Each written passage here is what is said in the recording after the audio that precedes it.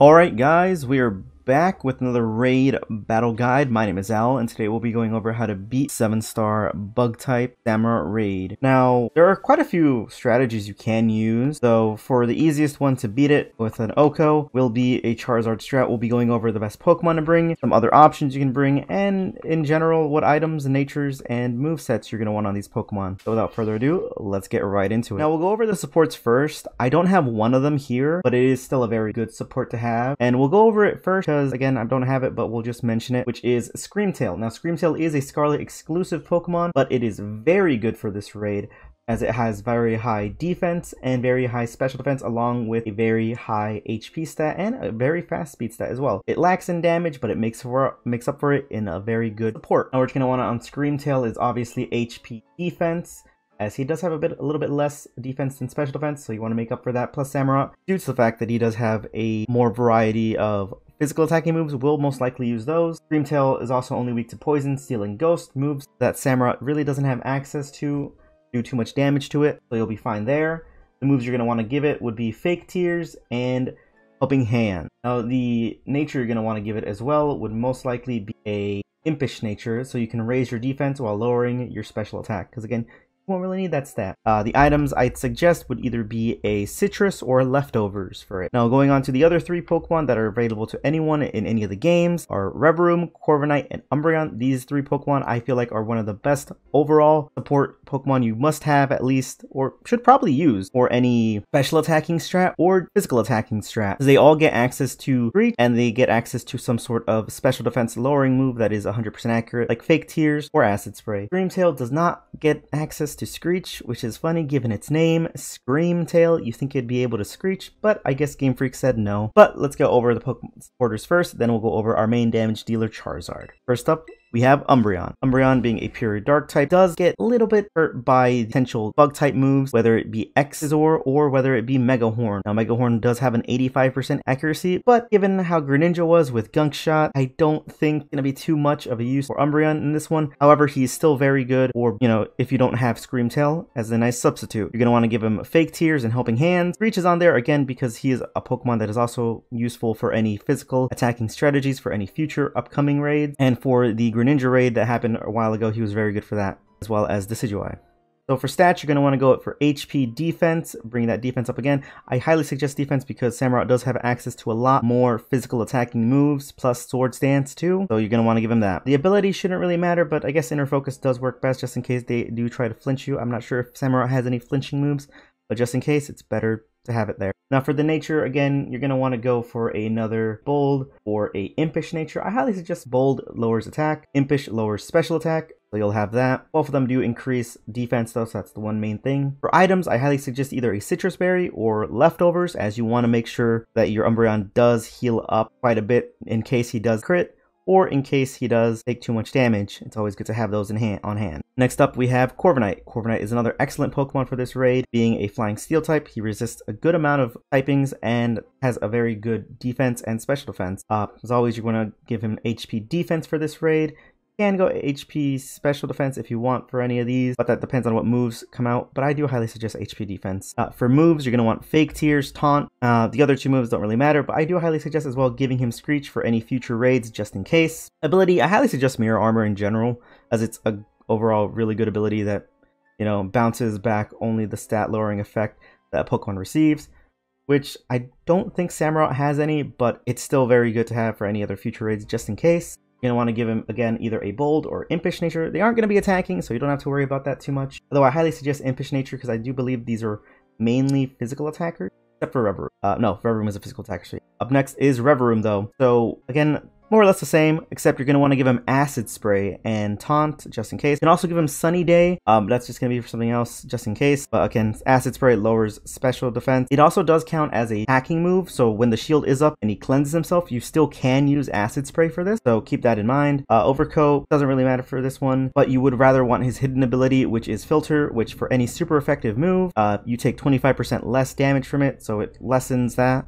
So I do believe he resists or doesn't take or takes neutral damage from all the other Pokemon typings that Samurott may have.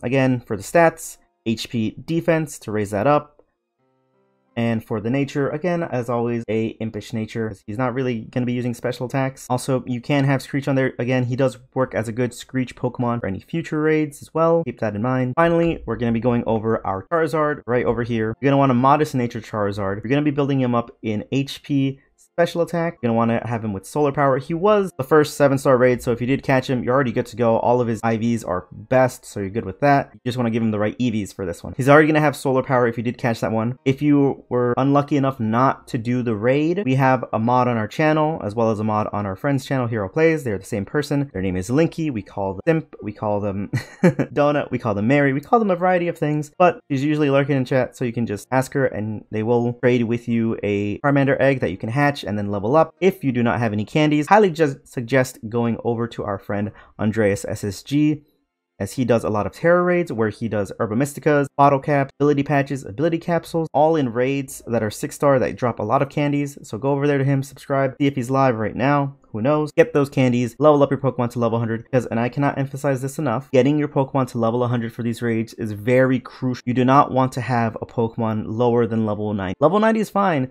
Anything lower than that really isn't acceptable, because you're going to be taking more damage. You're going to be causing him to put up the shield. You're going to be causing the whole strategy to go off. So again, I do highly recommend checking out our good friend Andreas SSG, or even our good friend Hero Plays, as they do a lot of streaming where they do Tera raids and people can get candies. And you know, you can just join in. All you have to do is say hi and make sure you're listening. Now, the moves that you're going to want to have on this is Sunny Day and Blast Burn.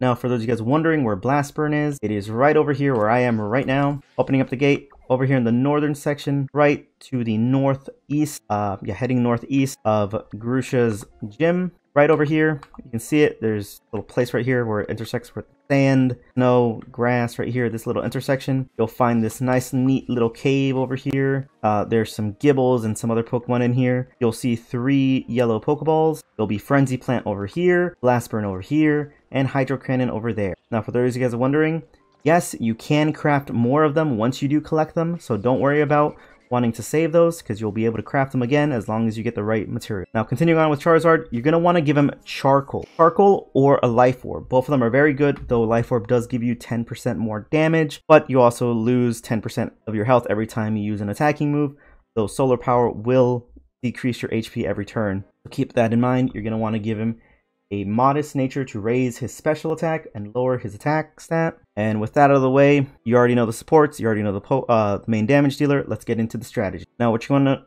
gonna want to do first turn is either with your Umbreon or Screamtail, whichever one you may have. You're gonna want to use Fake Tears first turn, along with Corviknight and Revaroom. These two can be switched out with another Screamtail, another Umbreon, or with like having two. It's a variety. You can mix and match them. They don't have to be these ones specifically, though I do highly recommend having either an Umbreon or a Screamtail, as they are the only two that I know of that have both Fake Tears and Helping Hands. If you know of another one, comment it down below. But yes, you're going to want to have all of them do Fake Tears, or in Revaroom's case, you're going to want to have him use Acid Spray. For Charizard, you're going to want to use Sunny Day, which will allow you to take less damage from Water-type moves, which will be very beneficial. Now, the good thing about this first turn is that if he does do the same thing as Decidueye and cleanses first turn, it won't really affect you too much, as, you know, no one's using anything to boost up their attack, their defense, or their speed. They're using it to lower Samurott's speed and to lower its damage because of Sunny Day with weather effects. So you won't have to worry about that, which is a very good thing.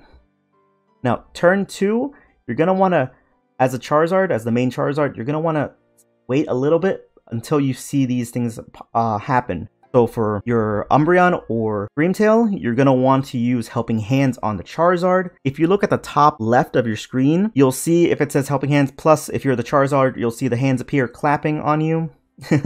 Clapping on you. And you'll know that you've gotten Helping Hands. For the other two, I'd recommend someone healing if you guys do take damage beforehand. So that way you guys have a bit more survivability. And another person could also do an attack cheer to boost up your attack even more. And with that, once you do see both of those things activate, Charizard will then use the move Blast Burn.